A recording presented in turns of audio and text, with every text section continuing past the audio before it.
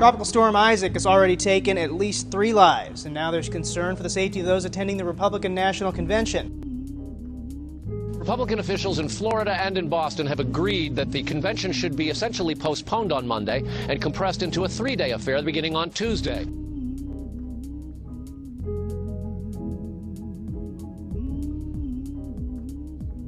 you have driver's license or just those press credentials?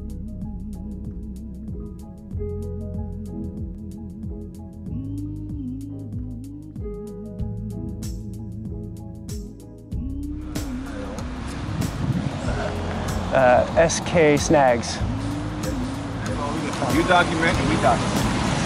And that's the job. Yeah, but I'm not punching your name into a computer right now. Yeah, but you can take my picture and post it online. I know that you didn't have reasonable suspicion to take me. You've been stopped before by cops, so I know. Like, I'm happy to give you my credentials. That's what we do as journalists. But to make it feel like we had done something wrong for just taking photos, I mean, I know that's not a crime. So are we good now if, like, the officers at the next block stop us? They may stop. So what's your name?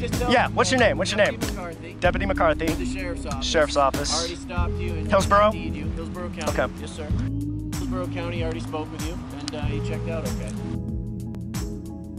So if somebody came across you, like, let's say 10 days from now, not has to get approved, it's not going to get approved right away. But if somebody pulled you over, let's say a year from now, and they ran your name and date of birth, they could see on tonight's date and time that I came in contact with you, you identified yourself as a member of the press, and that was it, end of story.